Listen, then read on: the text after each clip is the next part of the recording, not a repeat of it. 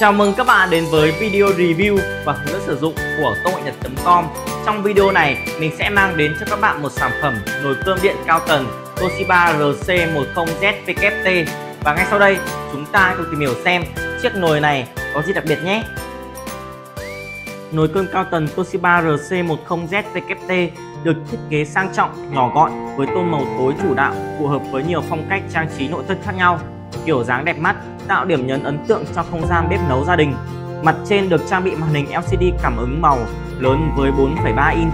Không chỉ hiển thị màu sắc dễ nhìn, hiển thị menu mà khả năng phản hồi các thao tác chạm cũng tốt, giúp các thao tác mượt mà và dễ dàng hơn. Màu nền của màn hình hiển thị có thể được lựa chọn qua hai màu sắc đen và trắng. Đây là dòng sản phẩm nội địa Nhật nên sẽ sử dụng giao diện bằng tiếng Nhật. Khi mua sản phẩm, công nghệ Nhật.com sẽ tặng kèm bản hướng dẫn sử dụng bằng tiếng Việt, giúp quý khách hàng dễ dàng thao tác và sử dụng. Dung tích nồi là 1.0 lít, sẽ đáp ứng nhu cầu sử dụng của gia đình có từ 3 cho đến 4 thành viên.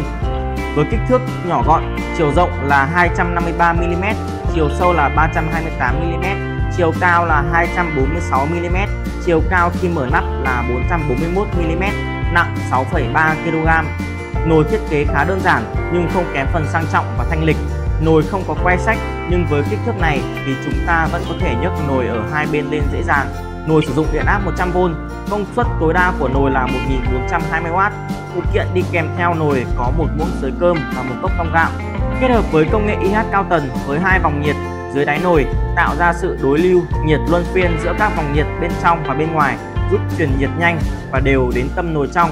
Toàn bộ lòng nồi bên trong được làm nóng ở nhiệt độ cao, giúp cơm chín xốp. Cùng với đó là lòng nồi dày 7 mm, có đáy bầu tròn với góc nghiêng 60 độ. Đây là một thiết kế độc đáo giúp truyền nhiệt đồng đều và tạo ra dòng nước đối lưu lớn trong quá trình nấu, giúp hạt gạo chín đều và thơm ngon hơn. Cấu trúc đáy nồi bên trong có một điểm khá quan trọng, đó là phần tâm của đáy nồi được phồng lên để đối lưu hiệu quả hơn. Bên cạnh đó, nó cũng được thiết kế theo kiểu gợn sóng để tăng lượng bọt khí thổi lên từ phía dưới, tạo một khoảng trống phía trên giúp cơm không bị trào ngay cả khi đun sôi liên tục. Một lượng lớn thành phần vị umami được tạo ra sẽ được trộn lẫn với nhau, làm tăng vị ngọt của cơm.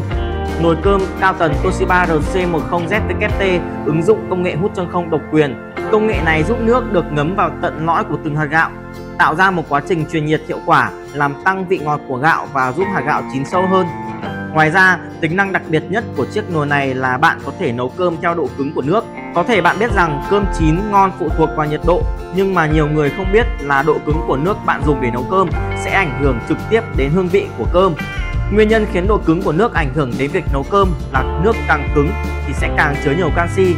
Kết quả là canxi trong nước sẽ làm giảm khả năng hấp thụ của gạo bị ức chế và gạo có xu hướng bị khô và cứng. Để nấu cơm thơm ngon hơn, các chuyên gia gạo tại Nhật Bản khuyên dùng nước có độ cứng khoảng 30 mg trên lít.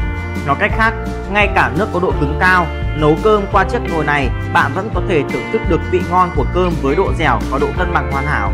Chức năng nấu lựa chọn loại gạo trên nồi Toshiba RC-ZWT cho phép bạn thưởng thức 66 nhãn hiệu gạo từ khắp Nhật Bản. Nồi cơm Toshiba RC-10ZWT có lớp vỏ bọc được làm từ kim loại và nhựa. Các chi tiết bên trong nồi như lòng nồi, nắp hơi và các phụ kiện khác cũng được thiết kế để có thể tháo rời một cách thuận tiện. Điều này giúp người dùng dễ dàng làm sạch nồi sau mỗi lần sử dụng. Bên cạnh đó, nồi cũng được trang bị chức năng làm sạch xôi, giúp loại bỏ triệt để mùi hôi có xu hướng tồn tại khi nấu cơm.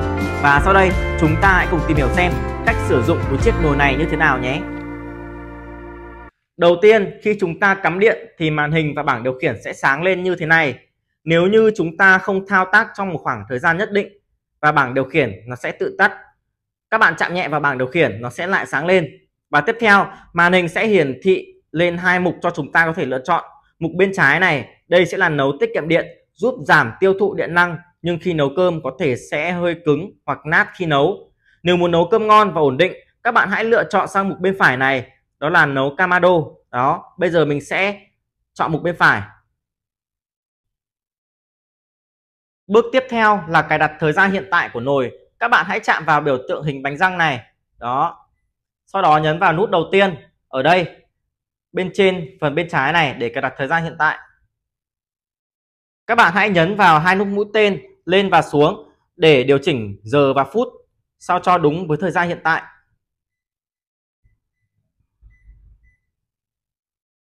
Và bấm vào đây để xác nhận lựa chọn. Tiếp theo đến với phần lựa chọn gạo. Các bạn hãy nhấn vào nút này để chúng ta có thể lựa chọn gạo. Đó, có 6 loại gạo chúng ta có thể lựa chọn.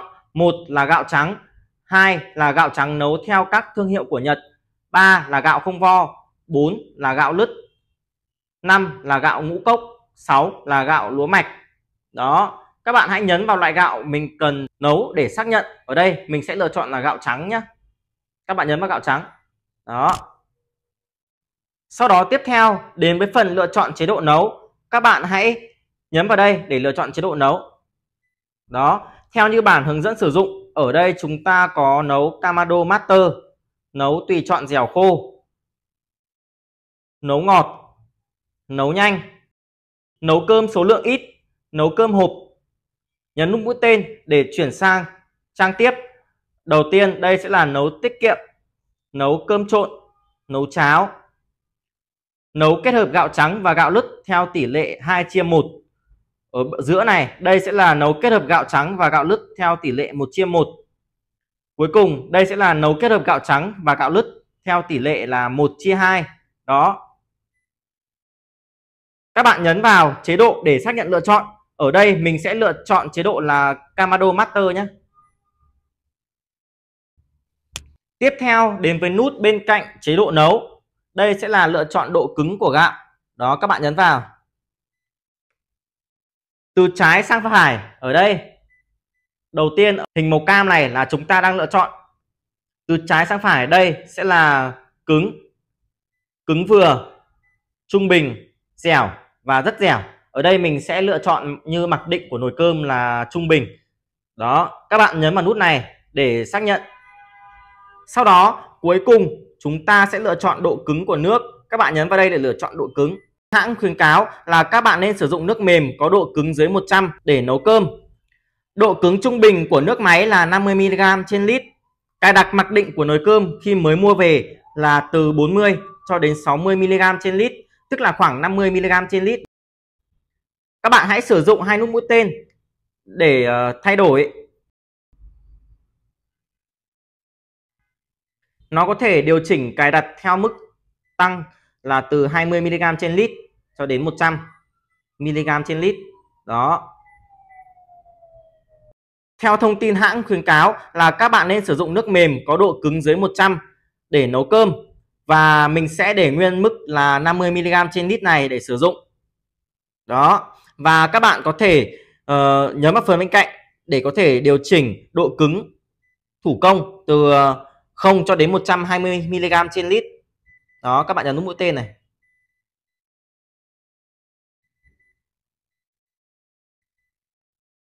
Đó.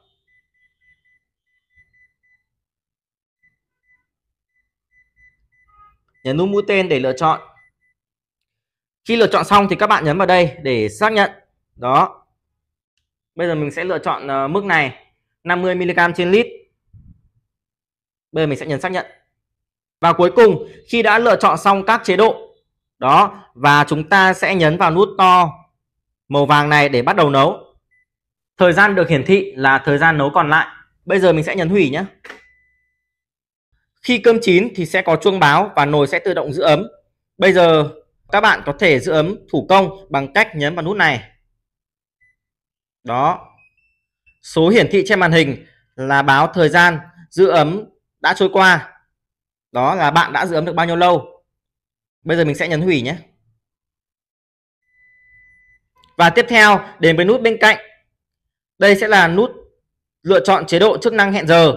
Đầu tiên các bạn hãy lựa chọn loại gạo này, chế độ nấu, độ cứng của gạo và độ cứng của nước như bình thường. Sau đó các bạn hãy nhấn vào nút này để hẹn giờ. Nó sẽ hiển thị số trên màn hình và các bạn hãy nhấn vào số này để lựa chọn thời gian hẹn giờ. Các bạn hãy nhấn vào hai nút mũi tên lên xuống để lựa chọn thời gian mình cần hẹn.